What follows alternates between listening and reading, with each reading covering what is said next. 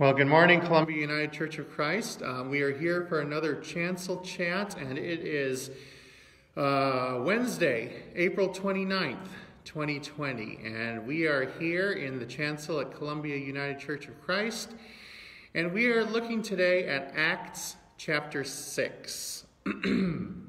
So Acts chapter 6 reads, "Now in those days, when the disciples were increasing in number, the Hellenists complained against the Hebrews because their widows were being neglected in the daily distribution of food. And the 12 called together the whole community of the disciples and said, 'It is not right. It is not right that we should neglect the word of God in order to keep accounts. Therefore, friends, select among yourselves 7 men of good standing, full of the Spirit and of wisdom, whom we may appoint to this task, while we, for our part, will devote ourselves to prayer and to serving the word.' What they said pleased the whole community, and they chose Stephen, a man full of faith and the Holy Spirit, together with Philip, Prochorus, Nicanor, Timon, Parmenas, and Nicholas, a proselyte of Antioch.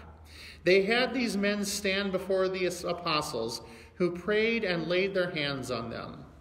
The word of God continued to spread. The number of the disciples increased greatly in Jerusalem, and a great many of the priests became obedient to the faith." And I'm going to stop there in Acts 6. This is a short chapter, but the rest of that chapter really goes with chapter 7. So I'm going to stop there, and we'll continue those other verses tomorrow.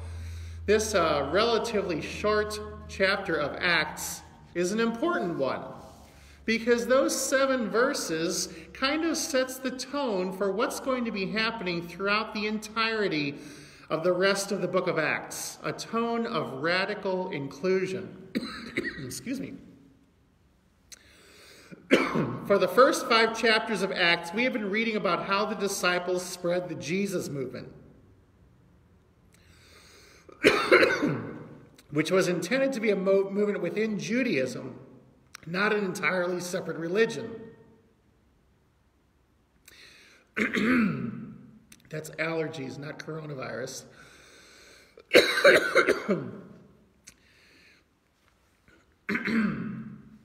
I'm going to start that over again.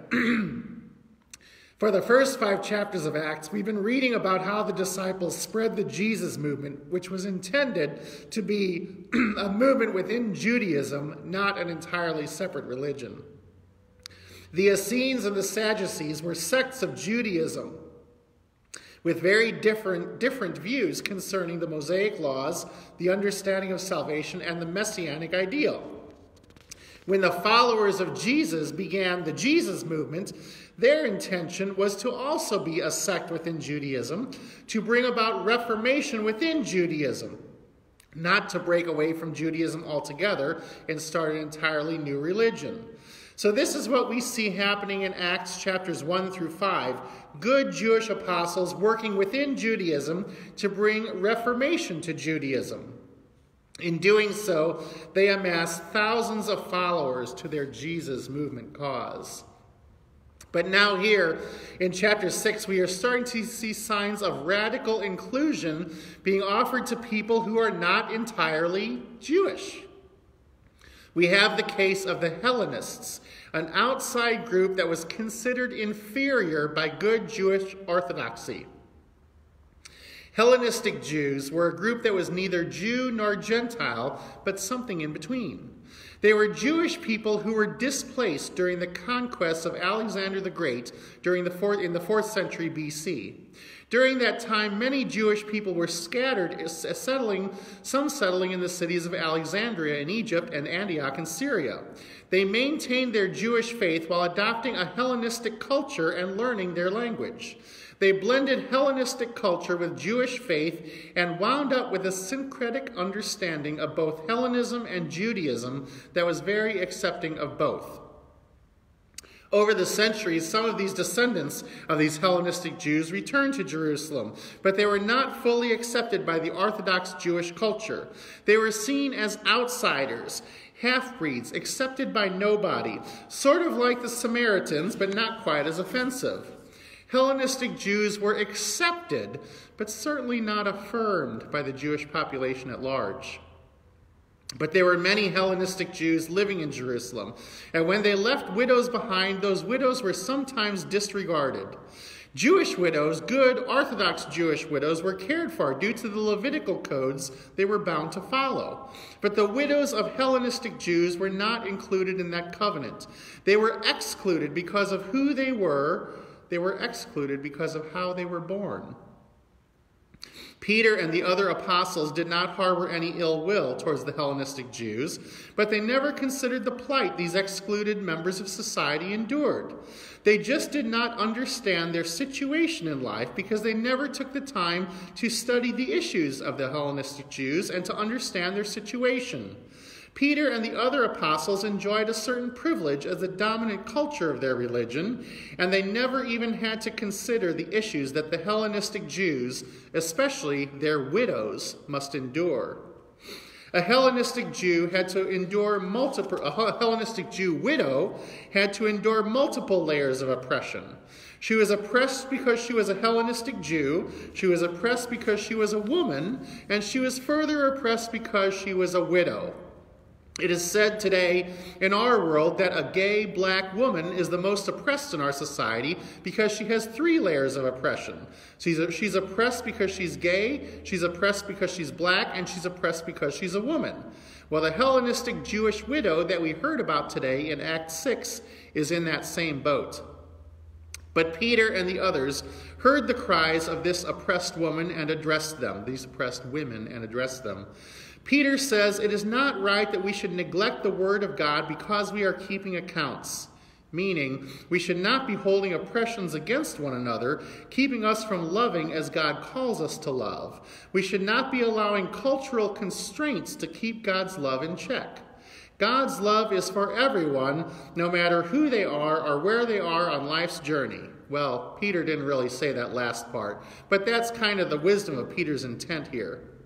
So Peter and the other apostles made a decision here in Acts 6 to form a committee who would look at the issue of inclusion and act on it. That committee, consisting of the names we heard here in verse 5, Stephen, Philip, Prochorus, Nicanor, Timon, Parmenas, and Nicholas, was the first inclusion and affirmation ministry team.